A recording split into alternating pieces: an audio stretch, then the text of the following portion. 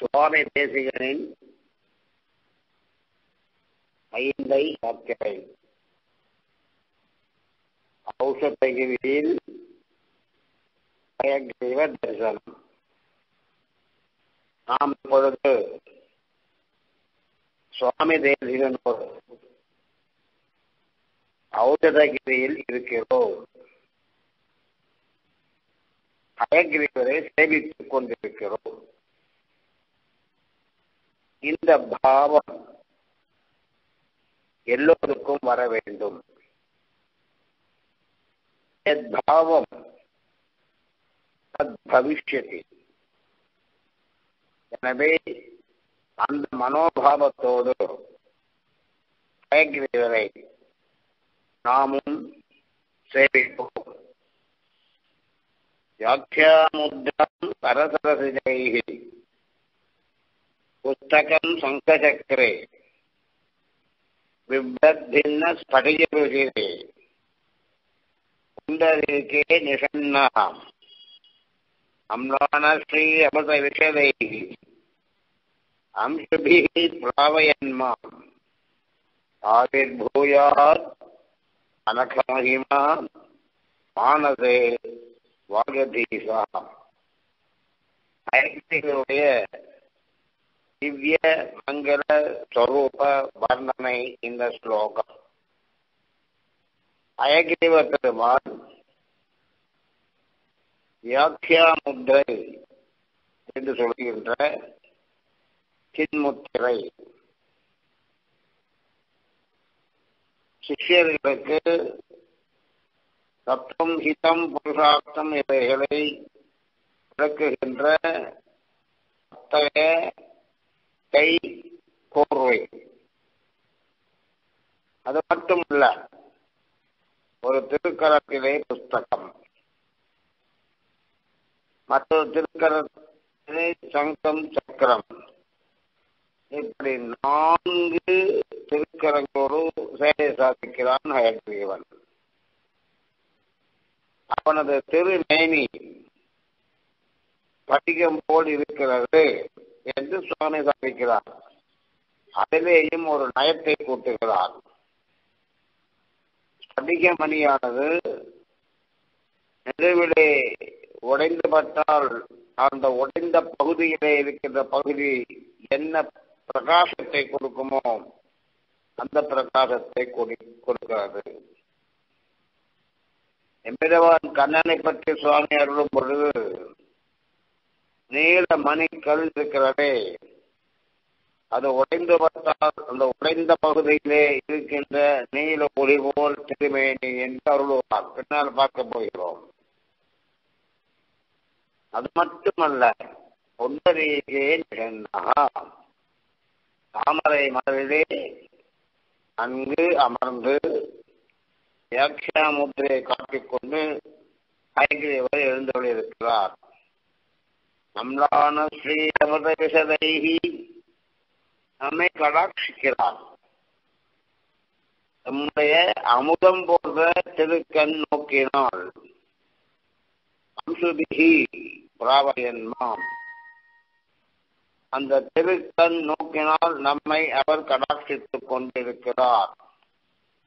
அப்படிப்பட்ட ஹயக்ரீவன் ஆவிர்பூயா அனகமஹிமாம் மானசே வாகதீசா, வாக்கிற்கு அதிபதியான அந்த ஹயக்ரீவர் என்னுடைய நெஞ்சிலே இருக்க வேண்டும். குற்றமே சொல்ல முடியாத அந்த ஹயக்ரீவர் என் நெஞ்சிலே வாசம் செய்ய வேண்டும். இதுவே ஒரு அழகு. குற்றமே நிறைந்தவரான என் மனத்தில் குற்றமில்லாத அவர் எழுத வேண்டும். இதுதான் ஆக்கிஞ்சன்யத்துவம். சுவாமியே தன்னை அப்படி சொல்லிக் கொண்டிருக்கும் பொழுது ஏதோ சுவாமியின் கிரந்தங்களை ஒரு சிறிதளவு பார்த்துவிட்டவர்கள் தன்னை சுவாமியாகவே பாதித்துக் கொள்வது என்பது அசம்பாவிதம். ஹயக்ரீவர் நம் நெஞ்சிலே குடியிருக்க வேண்டும். அது மட்டுமல்ல, அந்த ஹயக்ரீவர் ஞானானந்தமயம் தேவம் நிர்மல ஸ்படிகாக்ஷிம் ஆதாரம் சர்வ வித்யானாம் ஹயக்ரீவம் உபாஸ்மஹே. ஞானமே வடிவானவர் ஹயக்ரீவர். குற்றமே சொல்ல முடியாத படிக்கமணி போன்ற ஆச்சரியமான வண்ணத்தை உடையவர்.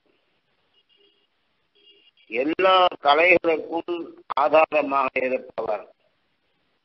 அப்படிப்பட்ட ஹயக்ரீவரை நாம் சேவிக்கிறோம், தேசிகரோடு சேர்ந்து சேவிக்கிறோம். விசுத்த விஞ்ஞான தனஸ்வரூபம். இதோ ஹயக்ரீவரை நம் முன் நிறுத்துகிறார். திருமேனியை பாருங்கள். இத்தனை அழகான தூய்மையான திருமேனி எங்காவது இருக்குமா? சுத்த சத்துவமயமான திருமேனி. அதனாலே விசுத்தம்.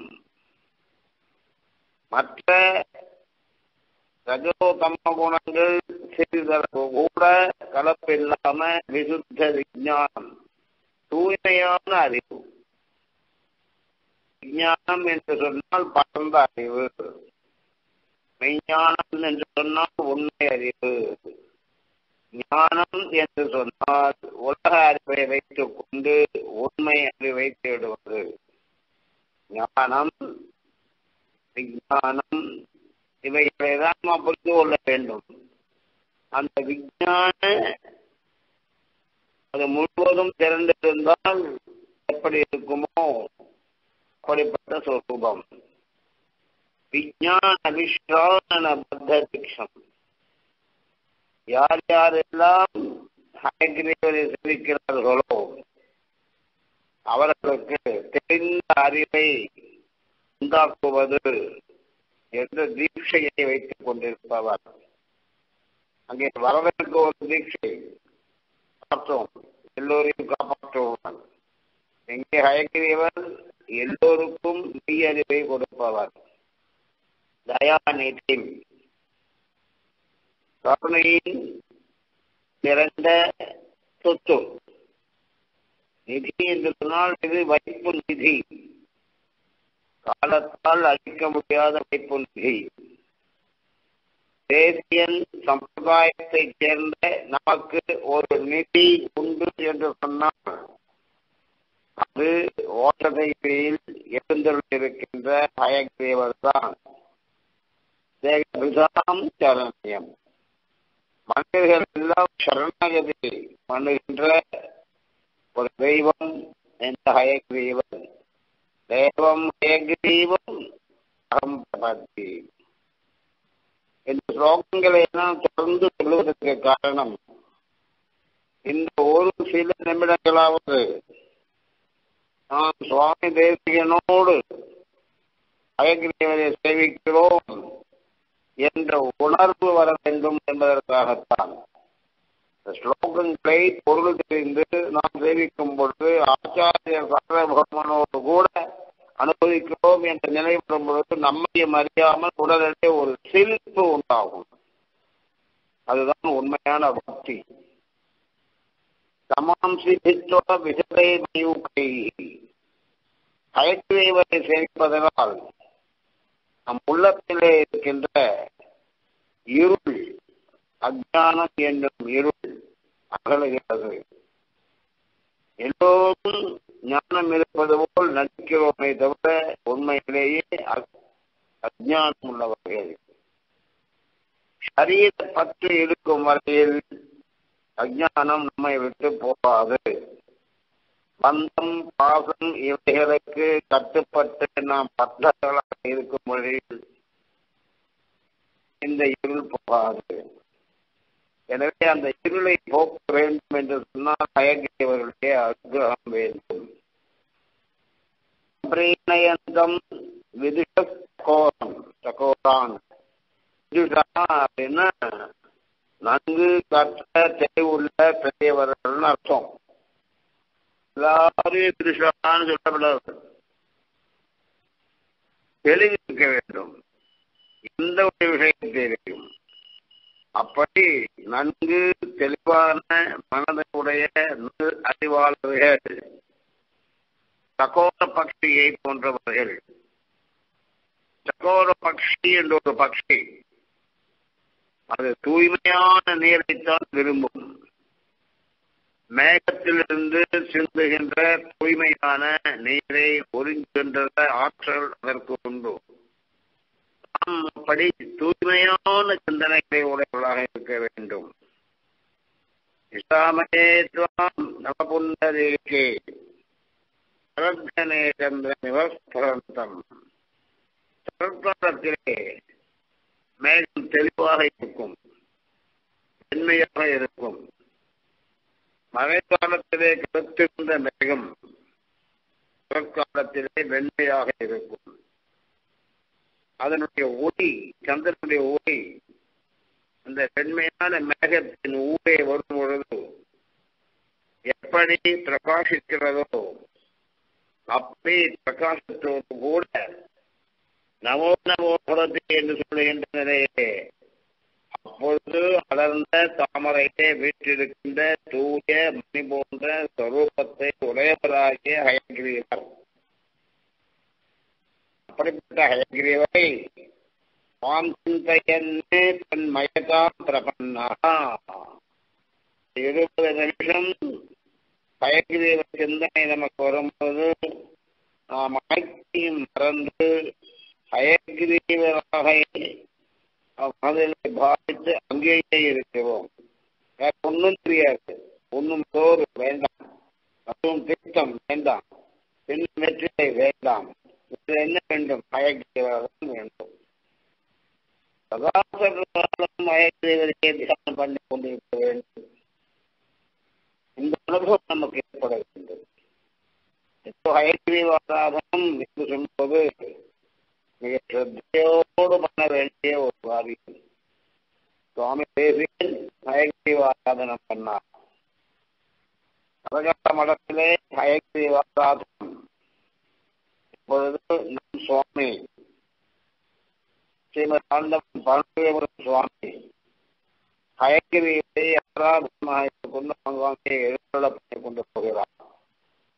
ஒரு நல்ல பரம்பரை. ஆகவே அந்த ஹயகிரீவரை வணங்குகிறேன். சுவாமி, நான் மேடைகளிலே பேச ஆரம்பிக்கும் பொழுது வாதிகளோடு வாதிடும் பொழுது நீங்கள் தான் வாக்கை கொடுத்து என்னை வெற்றி அடையும்படி செய்ய வேண்டும் என்று பிரார்த்திக்கிறார். அதன் பிறகு அந்த ஔஷதையிலே எழுந்திருக்கின்ற கருத்தான் மீது 50 ஸ்லோகங்களை அருளினார். ஏற்கனவே நாம் ஒரு ஸ்லோகம் உங்களோடு பார்த்திருக்கிறோம். கருட பஞ்சாசத்து என்று சொல்லுகின்ற 50 ஸ்லோகங்களை ஏகாம் பஞ்சாசதம் 500 தடவை ஒருவர் பாராயணம் பண்ணுவானால் என்ன இருக்கும் தெரியுமா? கருத்மான் புகைவான்.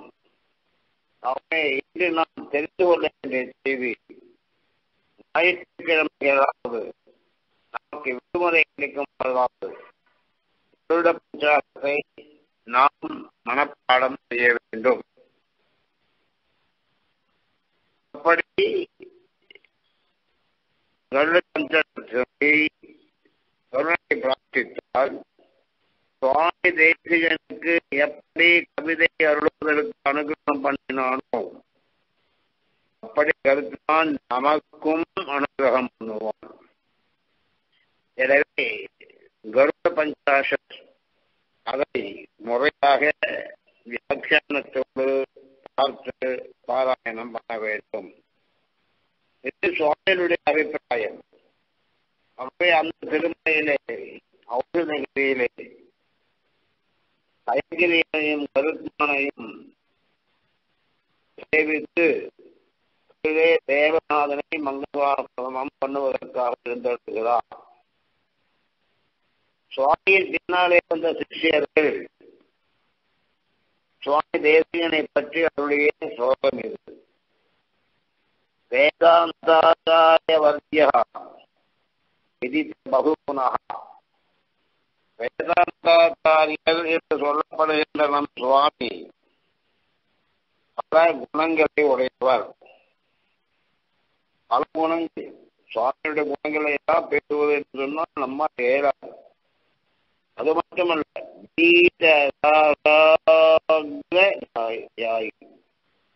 வீட்டதாக அகத்தியாகின்னு மாற்றிக்கணும்.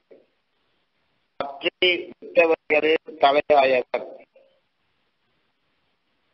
ஒரு சுவாமி என்ன கேட்டார், தேசிகன் ஏன் துரியாசிரமம் ஏற்றுக்கொள்ளவில்லை? துரியாசிரமத்தின் உயர்ந்த நிலை பற்றை விட்டவர்களாக இருத்தல். பற்றை விட்டவர்களின் தலையாயவர் சுவாமி தேசிகன். நாம் உலகத்திலே இருக்க வேண்டும், உலகம் நம்மில் இருக்கக்கூடாது. தாமரை இலை நீர் வந்தால் மேலே வருகிறது, நீர் குறைந்தால் இறங்கி போய்விடுகிறது. நீர் இல்லையே அதன் உயர்வும் இல்லை, தாழ்வும் இல்லை. இருப்பினும் நீரை அந்த தாமரை தன்மேல் ஒட்ட விடுவதில்லை. அதுபோல தேசியன் அடியார்களாகிய நாம் உலகில் இருக்க வேண்டும், உலகிய வாழ்வை நடத்த வேண்டும், நமது மக்களை காப்பாற்ற வேண்டும். அத்தனை செய்துவிட்டு இது என்னுடையது அல்ல, எம்பெருமானை அதற்காக செய்கிறேன் என்று பற்று அற்றவராக இருக்க வேண்டும். அப்படி பற்று அற்றவர்கள் அவர்களுடைய தலைமையாக இருப்பவர் சுவாமி. அது மட்டுமல்ல, நல்ல வித்வான். அப்படிப்பட்ட சுவாமி தேசிகன் உலகத்தில் யாரும் இல்லை. அவர்தான் பல பிரபந்தங்களை எல்லாம் அவர் இருக்கிறார் என்று சுவாமி தேசிகனை தேசிகனோடு அனுபவத்திற்காக சென்ற சிஷ்யர்கள் புகழ்ந்தார்கள். சப்ததிகத்தில மாளிகா என்று ஒரு நூல். அதிலே சுவாமியை பற்றி சாந்தி சாந்தி ருச்சி விஷய விஜயதா நிஸ்துவம், இந்த குணங்கள் எல்லாம் சுவாமியிடம் நிறைந்திருந்தது. முதலில் அடக்கமாக இருக்க வேண்டும். மன அடக்கம் பிறனடக்கம் இரண்டும் இருக்க வேண்டும். எப்பொழுதும் அமைதியாக இருக்க வேண்டும். அதை பற்றியும் கவலைப்படக்கூடாது. பகவான் இருக்கிறான், பார்த்துக் கொள்கிறான் என்று. மூன்றாவது தூய்மையாக இருத்தல். மனம், வாக்கு, செயல் மூன்றுமே தூய்மையாக இருக்க வேண்டும். மனசேகம், பச்சேகம், கர்மேகம், மகாத்மா. மகாத்மா கர்ம யாத்திரிமா. மனம் எந்த நல்லதை எண்ணுகிறதோ அந்த நல்லதைத்தான் வாய் பேச வேண்டும். வாய் எந்த நல்ல செயலை சொல்லுகிறதோ அதைத்தான் கை கால்கள் போன்றவைகள் செய்ய வேண்டும். இந்த மூன்றும் தூய்மையாக இருக்க வேண்டும். சுத்தி. அதற்கு மேல் தீரதா, மன வலிமை. மறந்தும் கூட மற்றவர் பொருள்கள் மீது ஆசை வைக்கக்கூடாது. தனக்கென்று எம்பெருமான் என்ன சங்கல்பித்து விட்டானோ அது போதும் இந்த எண்ணத்தோடு மற்றவர் பொருளை மனத்தினாலும் தீண்டாமல் இருத்தல். இந்த குணத்தைத்தான் பெற்றுள்ளவர் உள்ளத்தால் உள்ளலும் தீதே, பிறர் பொருளை கள்ளத்தால் கல்வேன் எனல். தனக்கு உரிமை இல்லாத ஒரு பொருளை நான் எப்படியாவது சுவீகரித்துக் கொள்ள வேண்டும் என்று எண்ணுகின்ற மனோபாவம் இருக்கிறது. அந்த எண்ணமே தவறு என்பது சுவாமி தேசிகனுடைய அபிப்பிராயம். சேஷத்துவம், எல்லோருக்கும் அடிப்பவராய் இருந்து பணிவிடை செய்தல்.